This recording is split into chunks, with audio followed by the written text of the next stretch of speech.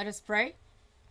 Thank you, Father, so very kindly for waking us up today. Thank you for allowing us the privilege to come before your holy word to learn of you. We invite the presence of your Holy Spirit to be with us and to teach us and guide us and speak to us individually.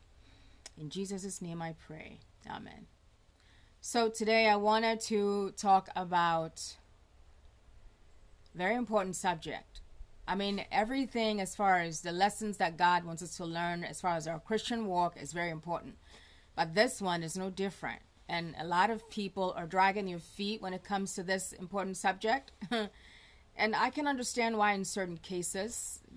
But I think it's so important. If you value your salvation, if you value the Word of God, if you value the Holy Spirit that is with you, that is convicting you and I to do this very thing that I'm about to talk about, then you will listen and do it. And this subject is leaving the cities, moving from the cities into the country. I know a lot of individual independent people talking about it on YouTube, Facebook, and in certain places, and even in very small places in the church. Some people are talking about it, but as far as my experience, I didn't even know any such a thing as far as country living or leaving the city and building a place for you and your family in the country. I had no clue about it until less than 2 years ago, and I've been an Adventist for a while, and so that should tell you the level of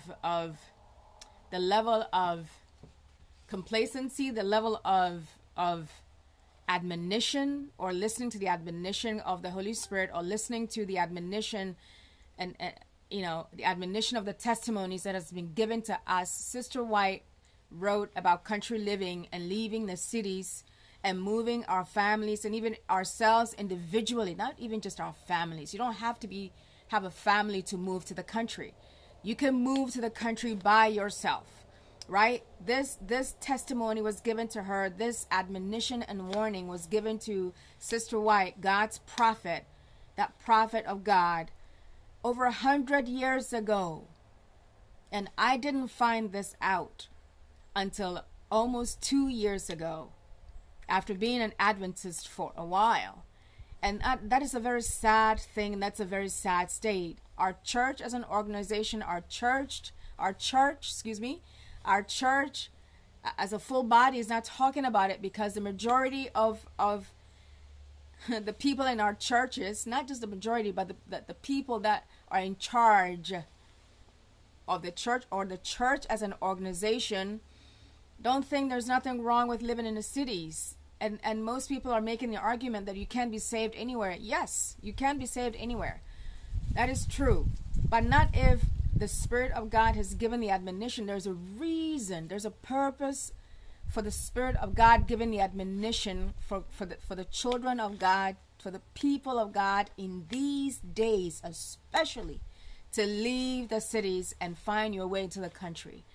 And as far as my testimony, as I said, less than 2 years ago is when I heard leaving the cities, as far as the country living message, leaving the city and moving into the country. And even when I heard about it off of YouTube.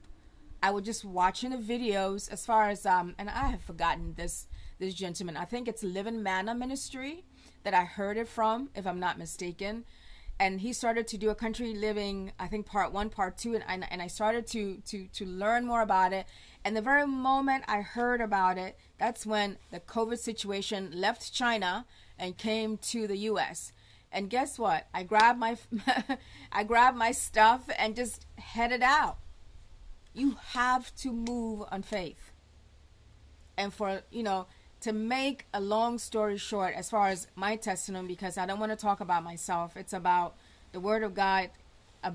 It's about the testimony of the living God. But it's important. It is so very important, especially if you have a family, to raise them in the country, because the influences of the city is detrimental to not just only your life as a family or as an individual, but to your children. If you want to raise your children in a godly atmosphere, in a godly way, you have to move from the cities. Besides, the cities, a time is coming. Matter of fact, we're living in that time. It's not coming. It is here.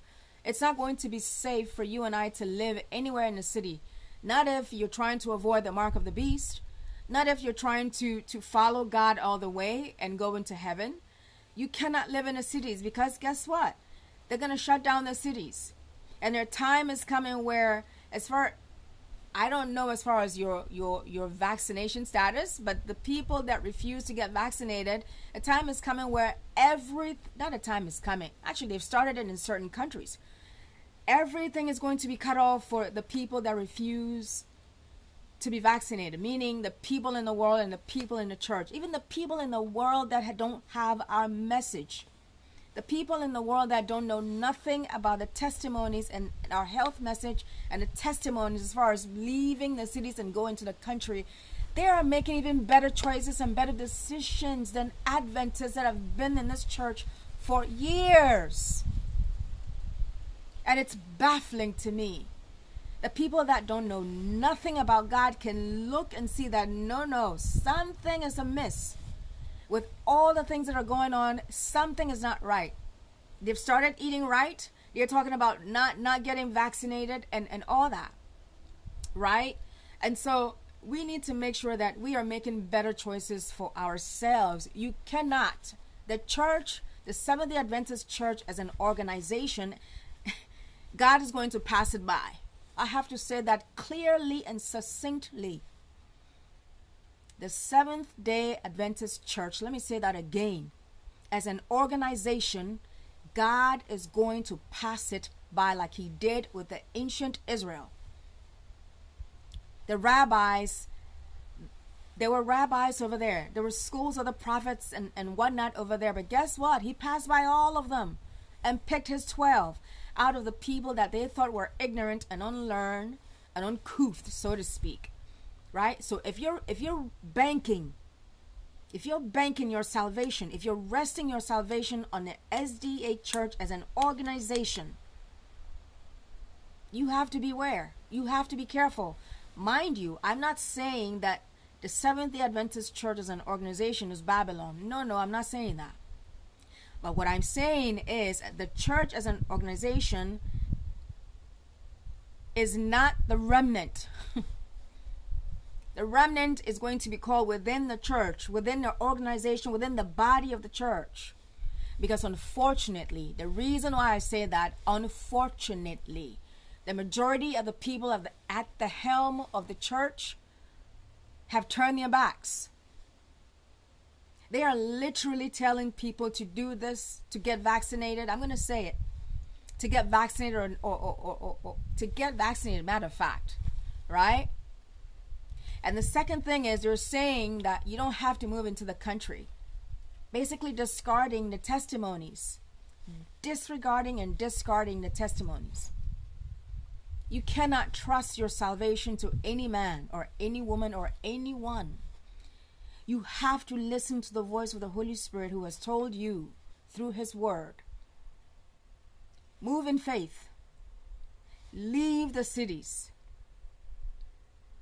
And you have to take a leap and a step of faith in order for God to provide and continue to provide for you. You cannot just say, well, what am I going to do with my job? What am I going to do with my big mansion or my big house that I have?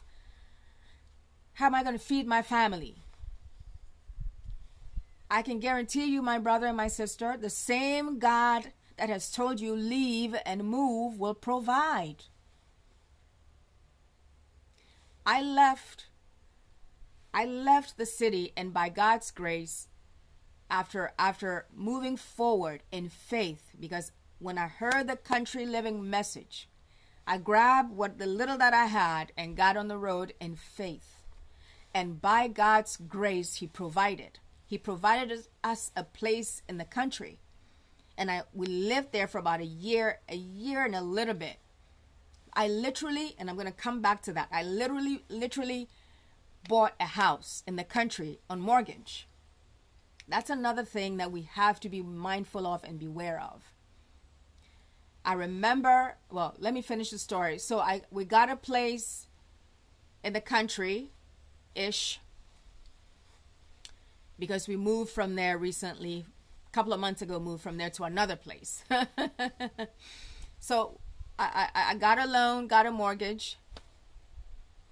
Oh, the sun. You can't do that to me now, son. I'm so sorry, guys, if the sun is in the way. So, yes, I got a place. We got a mortgage, bought a place.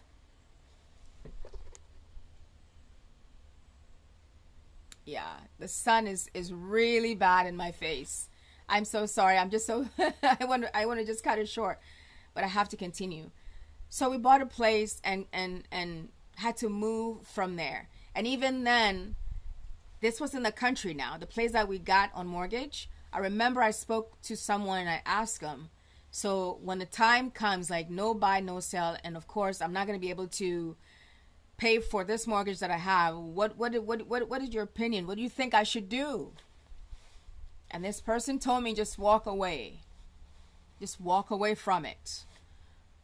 And in certain instances or in a certain way, that person is right. But then in another way, that's not totally right. Because if you walk away from it, let's say for instance, the no buy, no sell starts and you're living in a mortgaged house and you simply walk away from it. Where are you going to go? Where are you going to go when you've had the chance to step out on faith and even if it's just an acre of land, you don't have to buy 10, 50 acres. Even if just an acre of land that you can put a tent on until God provides step by step, right? Now is the time to make those kinds of preparation, because when the no buy and no sell hits, which it is about to hit, believe it or not. From next year going, things are going to just change rapidly and it will shock you and I. Now is the time, my brother and sister, to leave the city. Now is the time to step out on faith and trust the God whom you've been serving for a while. Let him show you who he is. He is the one who said, leave the cities. He will provide. Have the faith and trust him. Put your house on the market. If it's an apartment that you have, break the lease. Break the lease. Pay for what you need to pay for. Grab what you have and move and step out on faith. The moment you step out on faith, God will provide. So, as far as my mortgage, my mortgaged house, I remember I came to help a sister that lives around here. I came to help her and she said, you know what, sis, you need to get away from under this mortgage situation that you have. And I thought about it. I was like, okay. I put it in the back of my head. And then I heard another pastor, Pastor David Gates. No, Richard Gates. Pastor Richard Gates, David Gates' father.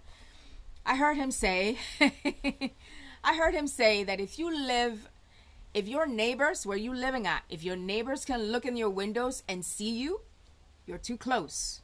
Or they're too close. If they can pick up a stone and throw it and hit you where you're at, or hit your house, they're too close. It's time to move. And so that's when I decided, okay, Holy Spirit, because out of the mouth of 2 or 3 witnesses, a thing is established. And I knew then that the Holy Spirit was speaking. And so guess what? Right away, in less than a week, I put my house on the market. And in less than a month, by the God's grace, it got sold.